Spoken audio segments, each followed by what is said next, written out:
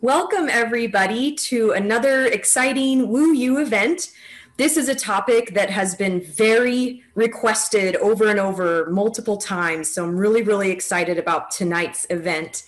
My name is Dr. Stephanie Wu. I am your host for the evening, and it's my pleasure to welcome you to this event. I do want to say thank you so much to Regenerize for supporting this event with an unrestricted educational grant. And now it's my pleasure to introduce Dr. Elise Kramer. Dr. Kramer is a residency trained optometrist in Miami, Florida, and she specializes in ocular surface disease and regular and specialty contact lens fitting. Her doctorate was from the optometry school from the University of Montreal. And then she completed her internship in ocular disease at the Eye Centers of South Florida. Then she went on to complete her residency at the Miami VA Medical Center. After her residency, Dr. Kramer became a fellow of the Scleral Lens Education Society, and she now serves as the public education chair-elect for the Scleral Lens Society. She's published several important articles and reviews and participates in clinical research trials. She is the proud owner of the Miami Contact Lens Institute and Weston Contact Lens Institute. On top of her accolades, Dr. Kramer is a dear friend of mine, and she is a huge inspiration in the optometric world. I know that I am incredibly excited to learn from her this evening. Thank you so much, Dr. Kramer, for joining us, and welcome. Thank you. Thank you so much for having me. It's such an honor to be here on Wu University and being able to share my experience and knowledge in dry eye. So thank you so much for having me. You can see here my financial disclosures. And we'll start right away by jumping into what I think is probably one of the most important things that happen in dry eye, which is the TFOS-DUES 2 study. And you can actually find that summary pretty easily online. One of the most important things from this study was the definition that came out of dry eye, which is that dry eye is a multifactorial disease of the ocular surface characterized by a loss of homeostasis of the tear film and accompanied by ocular symptoms in which tear film instability and hyperosmolarity, ocular surface inflammation and damage, and neurosensory abnormalities play etiological roles. So I think this is such an important definition because I think this is the first time that it was referred to as a loss of homeostasis. And that's going to be key when we talk about treatment. And obviously this entire webinar and course is going to be about treating dry eye with a focus on eye drops and prescription eye drops. But it's important to understand what we're trying to accomplish when we have a treatment. And what's key in dry eye is we are trying to restore that homeostasis. And it's important to understand as well in dry eye what is causing that loss of homeostasis. And we'll see here that there are a lot of different causes.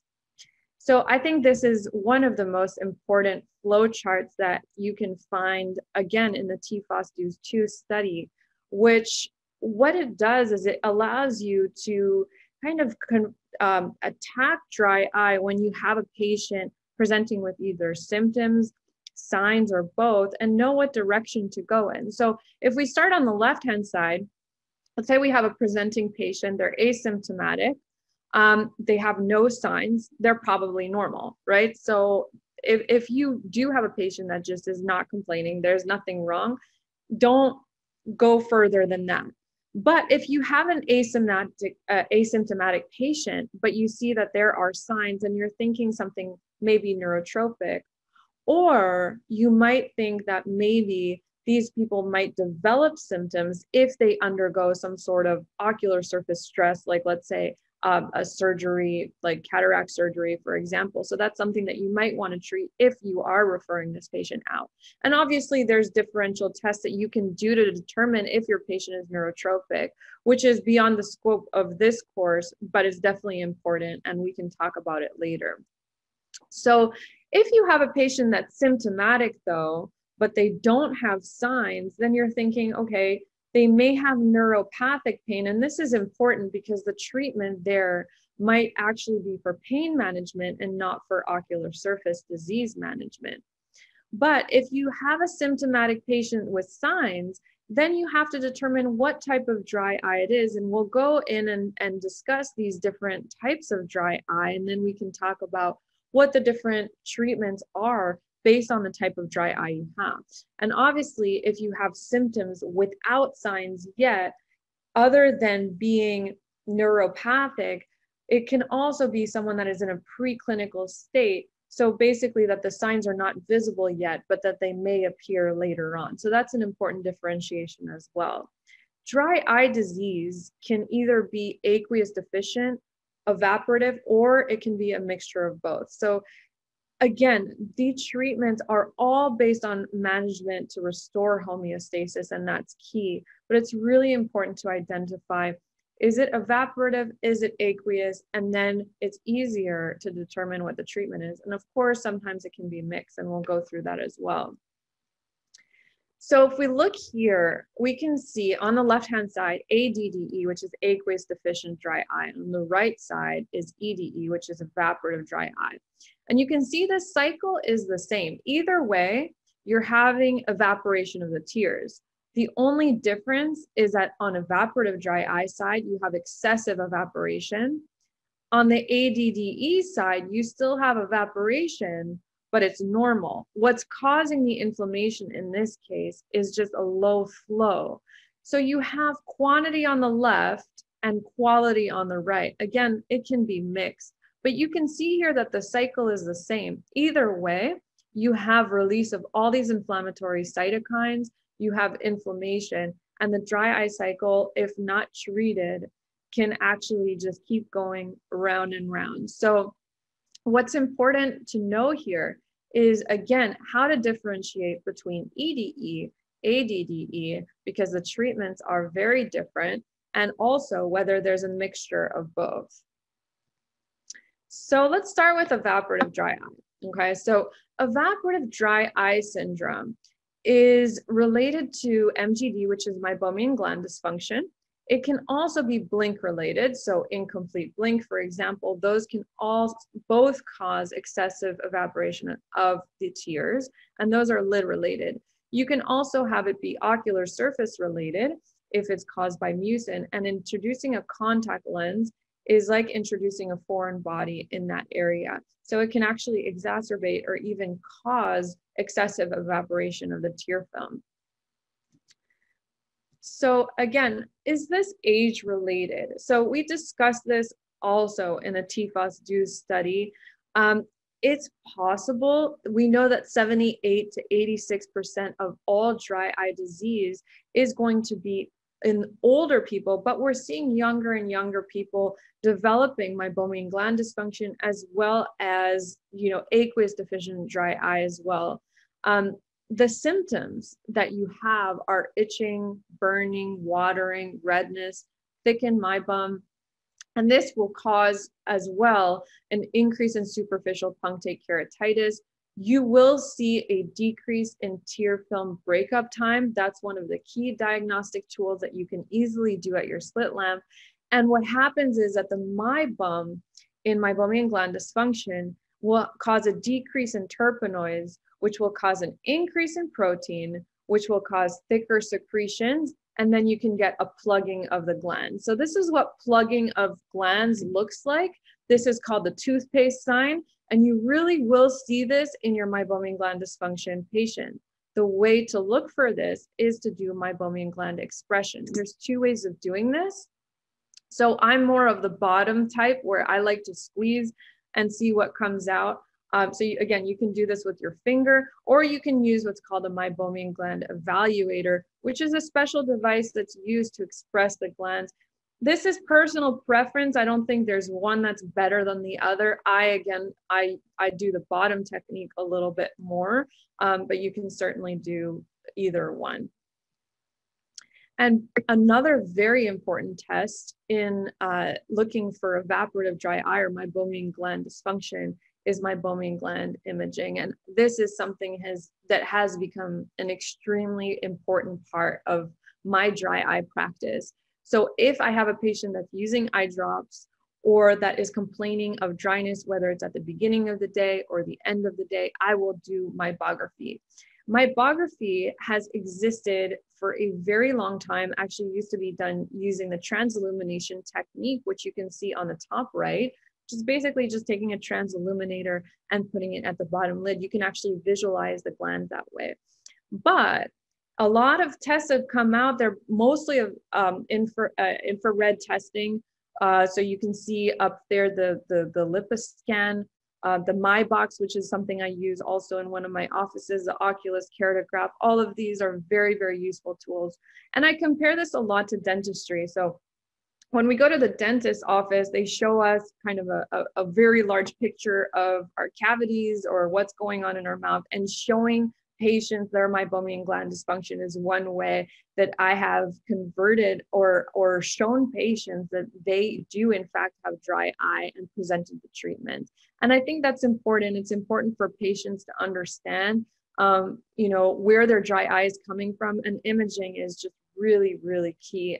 And also something very impressive that you can show your patients. Another important thing in blepharitis or meibomian gland dysfunction is the biofilm. So biofilm is an accumulation of bacteria on the eyelid margin, and this is called lid margin disease. This does contribute to meibomian gland dysfunction and will play a role as well. So lid hygiene is something, and we'll get to treatments in a bit, but lid hygiene is something that is very essential in evaporative dry eye. Okay, so let's talk about treatment and management. So education is probably one of the most important things you can do. So again, showing patients their images and then recommending different things that they can do. So home treatment is something that is key, whether you are doing something in the office or not. So eye drops, and we'll get to eye drops, of course, but lid hygiene and warm compresses is essential. Omega-3 as well help with inflammation. So I think out of all of these, in terms of meibomian gland dysfunction, the warm compress is probably the #1 treatment. What we're doing here is liquefying the meibum or the oil in the meibomian glands and allowing that oil to come out. So we're unplugging the glands and then indirectly helping with what's causing excessive evaporation. Obviously, artificial tears are going to be very important as well, and we'll discuss them in detail. Out of different treatments that you can do in the office, so all of these are great. You certainly don't need to do all of them, but I offer a couple of these. So you can see the MeiboFlow on the top left, the LipiFlow on the top right, IPL on the bottom right, and then Tear Care on the bottom left. So all of these are doing the same thing. They are heating up the meibomian glands in a way that's a lot more effective and more heat and more local heat than a warm compress. And for example, LipiFlow will do pulsation, Tear Care is followed by manual expression, and IPL is something that causes heat directly to the glands, allowing them to unplug. So all of these are great treatments and things that you can do in your office in order to help patients with evaporative dry eye. Now, another culprit that I can't go without mentioning is obviously Demodex. This is something real that the real way of catching this is going to be with a microscope, but you can have a clinical suspicion and probably even see this with a slit lamp if you see sleeving at the base of the lashes. The treatment here is going to be tea tree oil. Tea tree oil has terpene, terpenen 4-ol, which is toxic to Demodex. So this is really important. And actually doing lid hygiene with some of the standard blepharitis, so anterior blepharitis wipes, will kill bacteria, which indirectly will kill the Demodex, because the Demodex will feed off of that biofilm in order to survive. So you can indirectly kill them with just regular wipes that have acid, hypochlorous acid, or you can use something with tea tree oil to just get rid of them directly. But this is something that you see in older patients especially, but even in younger patients, it's pretty prevalent. So definitely keep on your mind.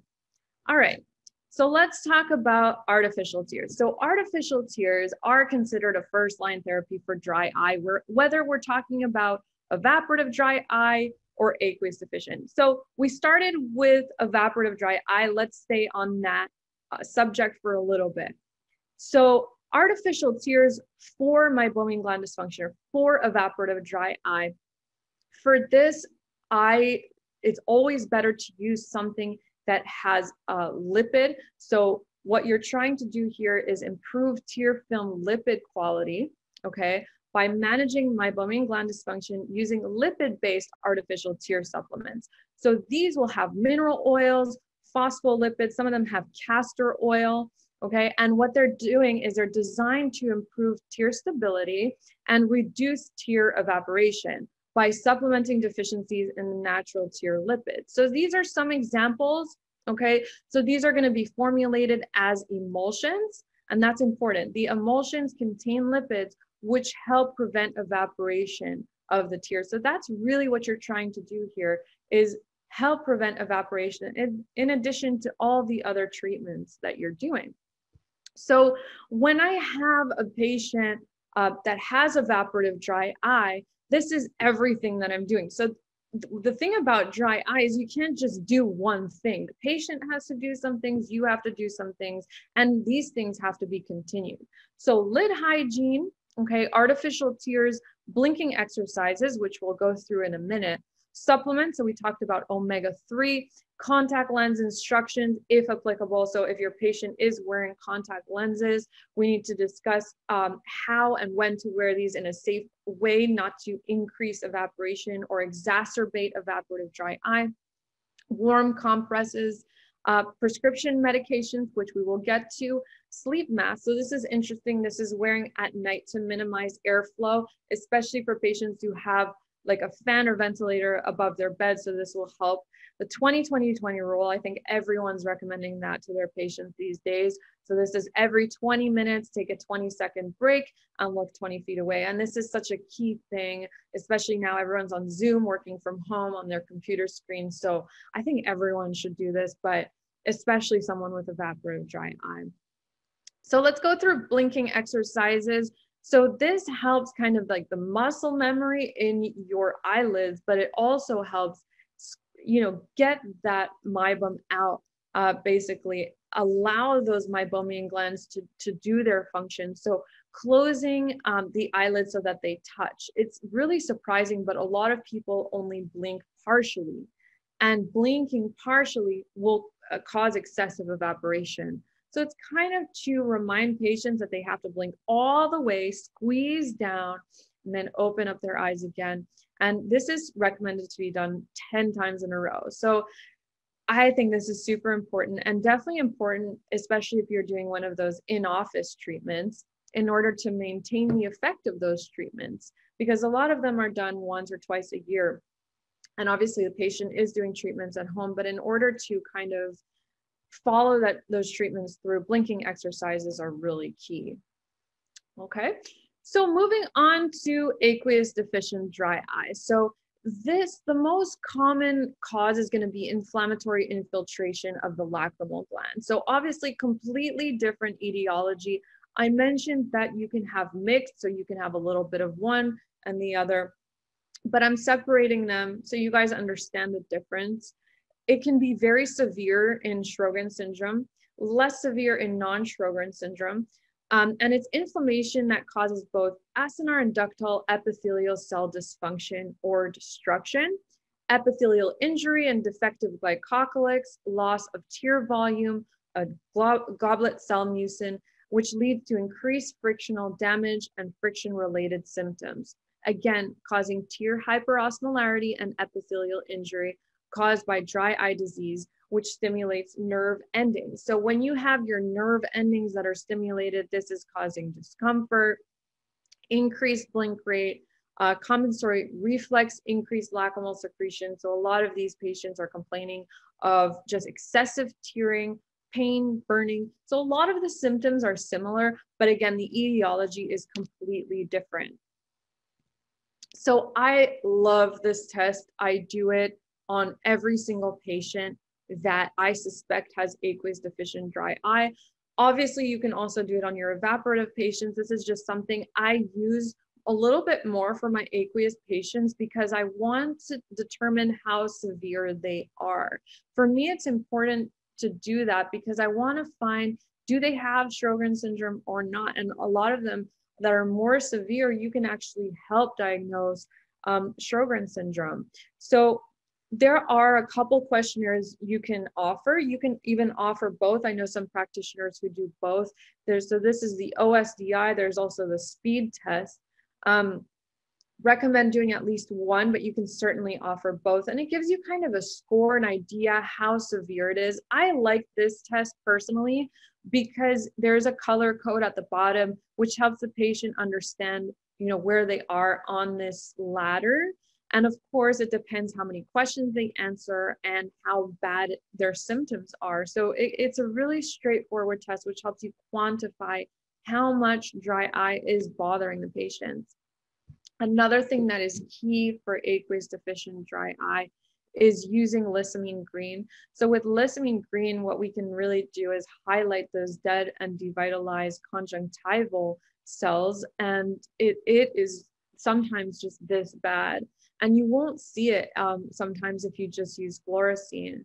So lissamine green is something that is really, really key in a dry eye practice, not just to look at conjunctival irritation or dead and devitalized cells, but also lid wiper epitheliopathy. And for your contact lens patients, lid wiper epitheliopathy is something that you will see if they have dry eye. And there's a lot of studies about lid wiper epitheliopathy, which show that the more you have, or the more stain you have on the lid wiper, the more symptoms they have, the worse dry eye they have. And obviously this may not be causal, but it's definitely indicative. And it definitely indicates that they probably have a lot of friction between their eyelid and the ocular surface, which obviously can increase inflammation. Of course, fluorescein. So fluorescein will highlight conjunctival, but especially corneal dead and devitalized cells. And so you can see these sandpaper corneas. These are very, very, very painful for our patients. And this is a patient of mine that I saw I think a year and a half ago, that was referred to me for dry eye. And you can see just how dry that surface is, and it's begging for treatment. So again, this is something that we just need to use vital dyes in order to see a lot of the damage that's been done, and also to monitor our treatments, because you can take photos and just see how your treatments are working if you do this. So other things for aqueous deficient dry eye. So again, these tests are completely different from evaporative dry eye. So it's so important to ask questions and do these tests so that you can find out what type of dry eye your patient does have. So you can see on the bottom the show test, which is done with the patient's blood samples and sent to a lab in order to determine whether they have Sjogren's syndrome. It's a helpful diagnostic test. Honestly, the real way to diagnose Sjogren's syndrome is with a salivary gland biopsy, but this is definitely helpful. And then you can see the Schirmer's test, which we all know about, on the bottom, the inflammatory test on the top right, and then the phenol red thread test, which is kind of like the Schirmer's test, but different. So in Schirmer's test, what we're trying to do is see if we get less than 10 millimeters of tears, then we know. And you can see how they're measuring it there with the ruler. If they have less than 10, they may have moderate to severe dry eye. And same thing on the phenol red thread test if they have less than 15. Inflammatory, again, is kind of like a pregnancy test. So it just gives you a positive, negative result. If you have dry eye, will be positive, or if there's an excessive amount of inflammation on the ocular surface. Okay, so artificial tears. So again, this is considered a first-line therapy for dry eye, whether it's evaporative or whether it is aqueous deficient. but these tears are different than the other tears that we talked about. So these actually aim to increase tear volume, minimize desiccation, and lubricate the ocular surface. So not so much to do with evaporation, but help with tear volume is what we're doing. So increasing viscosity, lubricity, retention time, and adhesion to the ocular surface. So these have inorganic ions like sodium chloride, and they may have electrolytes as well, which are found in normal tears. So additionally, what they're doing is they're acting to replace one of the actions of the mucin component of the tears. So common use polymers in these artificial tears are going to be like polyvinyl alcohols, which have surfactant properties to stabilize the tear film or longer periods. Semi-synthetic celluloses, so you guys have probably heard of methyl cellulose or hydroxymethyl cellulose or hydroxycellulose. Hyaluronic acid, which have greater retention time, and these also improve tear film stability. So there are some tears that have other ingredients. This one has glycerin, but patients really love this drop. It's kind of a newer drop on the market. And also you can have combinations. So there are some tears that have several active ingredients. This one has 3 or 4, and it's called Fresh Coat. So you use polyvinyl alcohol, which mimics the mucin layer. And also it has a povidone at 2%, which mimics a lipid layer. And this one also provides high oncotic pressure, which can be used for those patients that just have a very, very high level of hyperosmolarity on their ocular surface. So this one has a lot of different active ingredients, which many patients actually really like and find helpful. Another thing for aqueous deficient dry eye that can work really well, especially again for those people who might have incomplete closure at bedtime, so are gels. So these are more viscous, they have longer retention times, and usually the ingredients are polyacrylic acid, petroleum. So these are mineral oil-based ointments. Again, these are reserved for nocturnal use because they do blur vision and they can sometimes make the eyes feel really sticky. Again, these are going to be for patients who have lagophthalmos, incomplete closure, again, when they're sleeping, or blink paralysis. So all great products that you can use in your aqueous deficient patients. So one thing, and I remember when I first discovered the TFOS-DO study, I just completely changed all my the drops in my office to preservative free. Now, this is a recommendation. Obviously, you guys can do what you feel is right, but I just think that all preservative free, all artificial tears and gels should be preservative free. Some preservatives are a lot more toxic than others. For example, BAK is a lot more toxic than Purite, for example. But I just think that if we're treating ocular surface disease, we all know that preservatives can exacerbate that. We've seen it on our patients that use glaucoma drops excessively. And obviously these are not optional, but why introduce another set of preservatives? So I really am adamant about preservative-free artificial tears. Again, this is a personal preference, but this is something that I really strongly recommend to my patients. So many eye drops, even if they are preserved, they should be thrown away after 28 days. Some newer eye drops can be kept for up to 6 months though, but check, so every drop has a different, throwaway, especially if it's preservative free. And a lot of these drops come with leaflets inside, so you can read about the specific drops that you're recommending to your patient. And of course, drops should not be shared from one patient to another or between family members. So that's really important too. Punctal occlusion is something that I think should be done on everyone with aqueous deficient dry eye. So you can't just do this because again, the quality of the ocular surface has to be improved, but artificial tears and punctal occlusion is really the mainstay of treatment. So occlude, increasing the tear volume, but also using artificial tears to help replenish that ocular surface and increase the quality of the tears and the volume of the tears on the ocular surface. So obviously, one treatment that I do a lot, and Dr. Wu does a lot as well. And for those of you who fit specialty lenses, this is a really great option.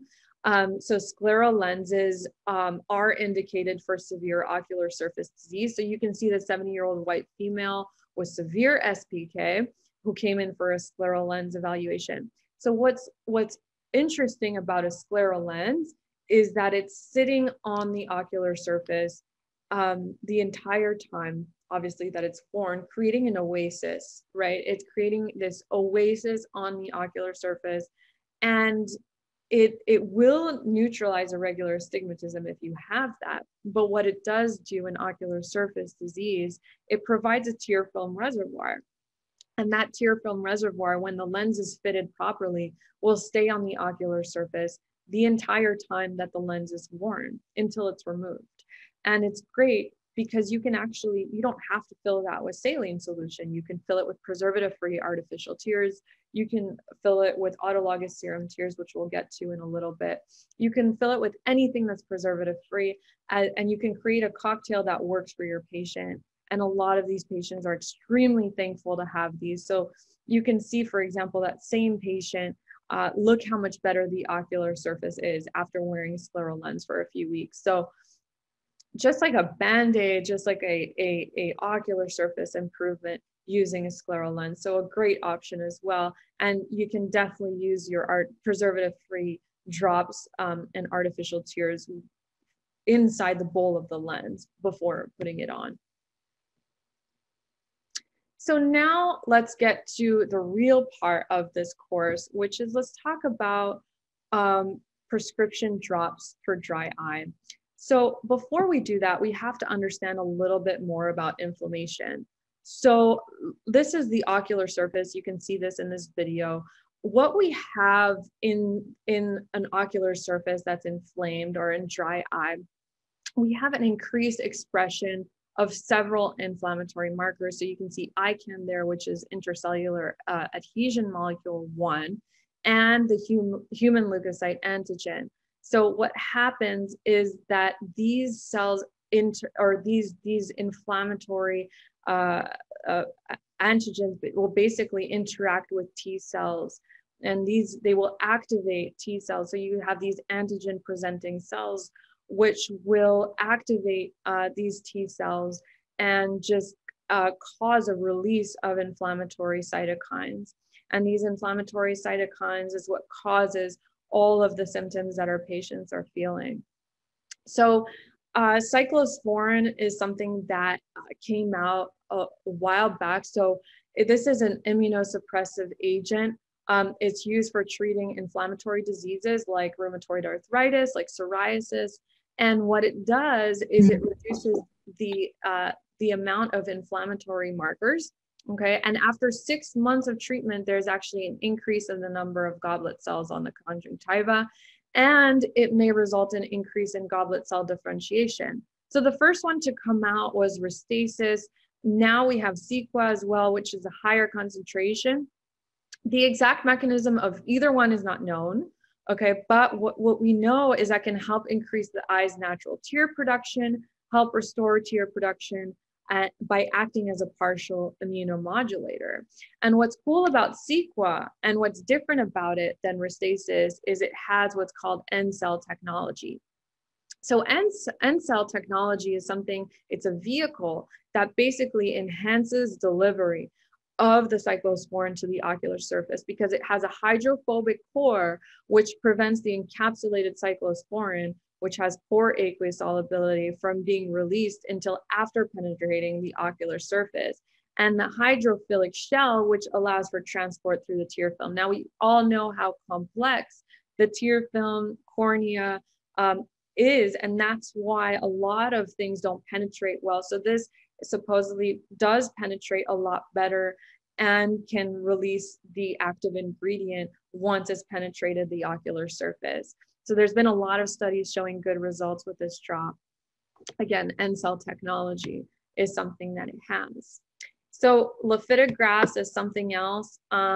It's a different ingredient. What it does is it blocks LFA on T cells from binding to ICAM. And ICAM, as I showed you in that earlier inflammation video, is overexpressed on the ocular surface in dry eye. So it may prevent formation of an immunologic synapse based on in vitro studies, which helps inhibit T cell activation. So if you inhibit T cell activation, then you're inhibiting basically cytokine release. And if you inhibit cytokine release, you're reducing symptoms. So that's the idea of lifitegrast and how it works. So again, different mechanism of action than cyclosporin, but also great for inflammation. Steroids. So in general, steroids are off-label for dry eye. They reportedly have a positive influence on dry eye because they reduce inflammation, right? And we know that inflammation is a key aspect of dry eye. We know that they're more efficacious than NSAIDs, and they decrease in HLA-DR positive cells and symptom severity. So I said they're off-label, but now actually we have a new drop on the market, which is Isuvis, which has been approved for dry eye flares. And this is cool because 80% of patients with dry eye suffer flares, and 45% of patients with dry eye report primarily having flares. So this is a great drop to use short term for those patients that have dry eyes. And again, this is FDA approved, so not off-label for dry eye. Let's talk about Regenerize. So Regenerize is one of my new favorite drops. So it's derived from multiple allogenic proteins, paracrine signaling, which is basically DMAPs. But what's important about that is basically it contains a lot of ingredients that help regenerate the ocular surface. So let's see how this works a little bit. So again, these are called DMAPs. And this acellular approach may help regenerate the ocular surface. Again, Regenerize has a lot of ingredients. So let's talk about fatty acid binding protein for a second. So this is a novel diagnostic marker of diseases associated with dry eye, like Sjogren's syndrome. It helps maintain the ocular surface epithelial barrier and transepithelial water transport, and leads to barrier disturbance, increased tear evaporation, and dry eyes. So the amount of fatty acid binding protein in tears is really, really important. And we know that Regenerize has fatty acid binding protein.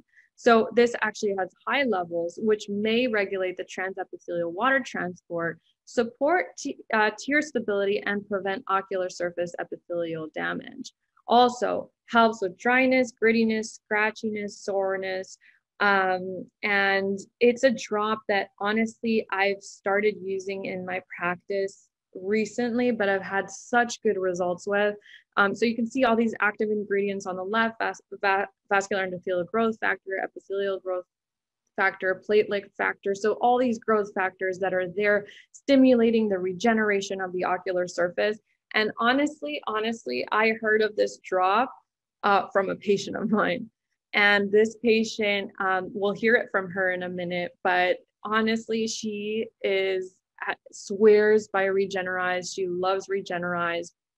And I'm so happy that she agreed to make this video for us, because it's because of her that honestly I introduced this drop in my practice. And it has been amazing for so many of my severe dry eye patients. So let's hear what she had to say.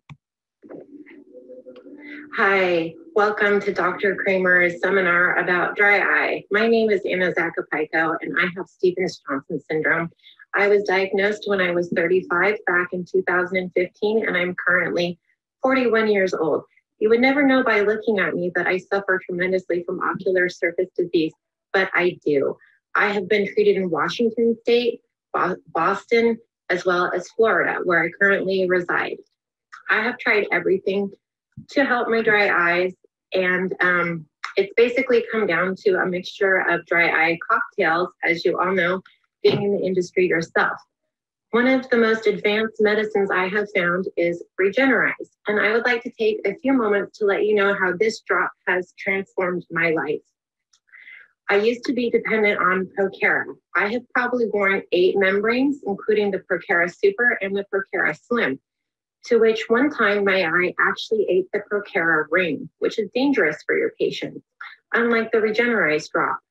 This drop is this bottle is a 30-day supply, and it contains about 34 drops. Each night, my partner puts a drop into my eye, where my dry is thoroughly coated with an amniotic solution over my bulbar and my palpebrow, as the Regenerize actually helps my palpebrow and my bulbar. This drop works as a primer for my eye. It makes it so my eye is more stabilized. After I receive this drop, my eye feels extremely dehydrated. And I wait 15 minutes, and then my partner applies my dry eye cocktail.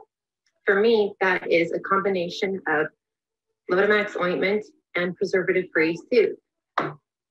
Since using the Regenerize, I've noticed that my eyes suffer still. However, they're more manageable.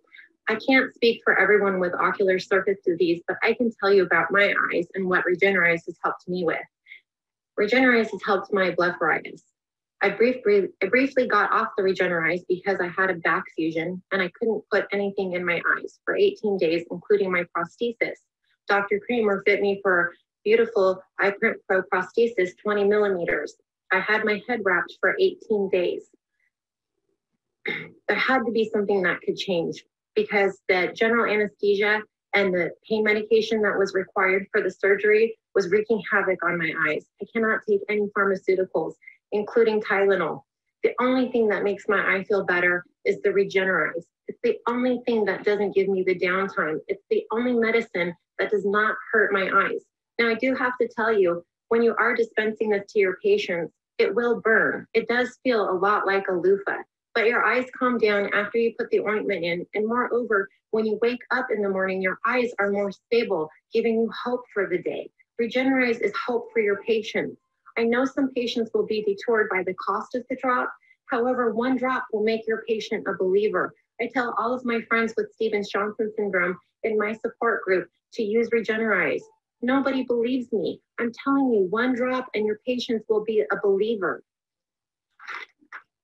I hope that when you're treating your patients, you understand how debilitating and isolating dry eye can make a person, and how misunderstood ocular surface disease is, and that Regenerize is a step in the right direction. Regenerize is hope. Regenerize is future. Regenerize can keep your patients out of wearing prosthesis. Regenerize may not be my final step. However, when there is something new that comes along, I feel confident knowing my eyes are the most secure they can be, because I use Regenerize and they will be ready for the next medicine. Thank you for your time. And I appreciate everything you do for the dry eye community. Yeah, so she definitely has severe dry eyes. This is a patient that comes in with moisture chamber goggles. This is someone who can't open the fridge without having severe pain from the cold air. So someone very symptomatic. And she's the one who got me on board with the drop, and I'm very thankful to her. So let's talk about autologous serum tears. So 20 to 50% have been used safely and effectively. So this drop contains albumin, also has epithelial growth factor, fibronectin, vitamin A. Vitamin A is important because it's essential for maintenance of a healthy, differentiated ocular surface. Also have other neurotrophic growth factor, hepatocyte growth factor. And basically the treatment is related to regulation of mitochondrial acids.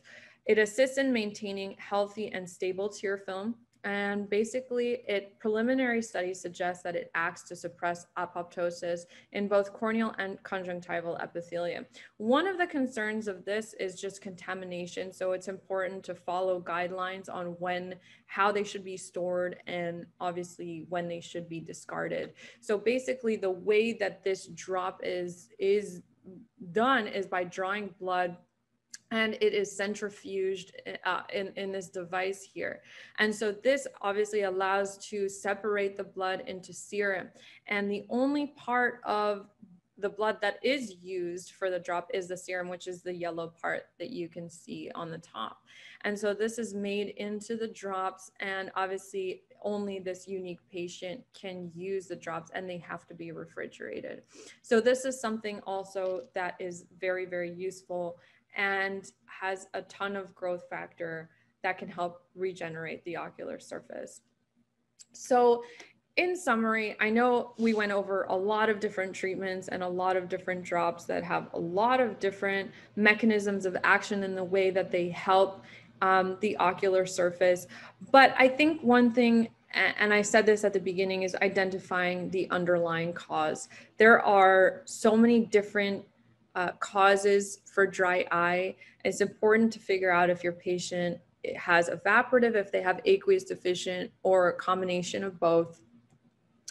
Follow-up. So this is how I follow up my patients. Obviously, there's no rule. This is just a guideline that I have. If they're mild, I'll see them every 8 to 12 months, moderate every 4 to 6 months. And if they're severe, I see them every 1 to 3 months, especially if they're having, and sometimes weekly if they're having a flare-up. So I have some patients who come back every week for treatments in the office, and also just to make sure that we're getting their ocular surface under control. I think another thing, again, that I can't say enough, is super important, is preservative free. Obviously, this is an opinion of mine, but I just find that, you know, preservatives do compromise the ocular surface. And if we're trying to, you know, treat ocular surface disease, just preservative free is the way to go. And then cocktails. So as my patient alluded to, but also you guys know, like just mixing different drops, obviously not using them all at the same time, but giving your patients several different treatments and indicating them why and how to use each different drop is important. Again, if you are using a scleral lens, you can fill the bowl of the lens with a lot of these, make a cocktail and then put the lens on. So this is just one of the basic things for dry eye. And I think that your patients would benefit from a lot of these different drops and use the right way. So with that, thank you so much for this opportunity. And thank you for being here with me tonight. I hope you guys enjoyed. Oh my gosh, that was so amazing. Thank you, Dr. Kramer. I can tell how much work you put into it, all the different videos. Oh my gosh, I was like, did you create some of the little cartoony ones? I'm like, oh my gosh, I don't know where you found these things or like figured out where to find these, but what a great comprehensive review of all the eye drops on the market. And like you said, there's so many to choose from. And it's really hard sometimes, even as a doctor, you know, especially somebody that, you know, I used to live in a rural area, I would never see a rep or very, very few times. So I wouldn't even know what drops were even available on the market. So this was such an incredible comprehensive overview of everything.